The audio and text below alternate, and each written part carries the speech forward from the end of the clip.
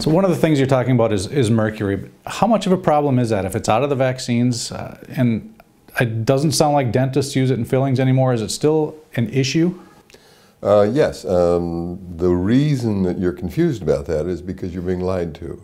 The dentist used 50,000 pounds last year, which is enough to kill every man and woman in the country if you turned it into a vapor and had them inhale it. It's just insane, the amount of mercury that this country is stuffing in people's teeth. They took it out of vaccines. Oh, well, ask them what's in the flu vaccine, because there's 25 micrograms in the flu vaccine. And there's mercury in Rogam for Rh-negative mothers. There's mercury in the tetanus. So they took it out, and they said, oh, see? And then they put it back in. Don't look at what we're doing.